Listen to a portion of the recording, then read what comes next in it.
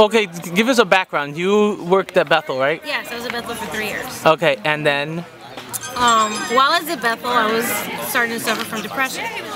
And my husband calls Daniel Sitley because he knew I liked his talk, I liked his personality, and he wanted him to give us a shepherding talk. He agreed. We go to his office before lunch, and he goes, "So I hear you're depressed." I said, "Yes."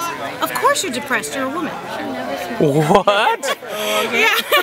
He says, you have all these cycles. I have the same thing too. You know, and then when you think you're done with the cycles, then there's menopause. And I'm sitting there, and the whole time he's going on about stuff with him and his wife, and I realized he needed the shit. When you offer me cigarettes, or when?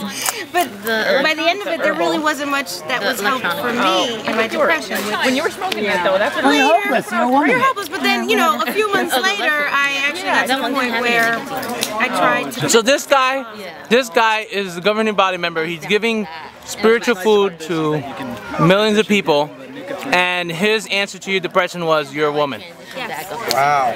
It comes with the territory because of all our cycles and all the things that we go through. Wow, that kind of sounds like they're bullshit. Like. Oh, they're sexy. Oh, big time. Which eventually, months later, I ended up trying to attempt suicide when I was at Bethel because no one really helped with the depression. Can I ask something about Bethel? Is it true that that guy jumped out the? Yes, that happened before. I didn't know. I didn't find out about that till after, but it makes sense because that was about the time they were building 90 Sands, and 90 Sands was built with windows that don't tilt open all the way. So there is a story at Bethel with the. I bought an Enjoy.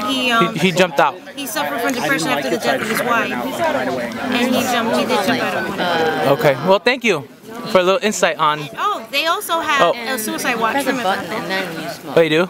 So they have psychologists on staff.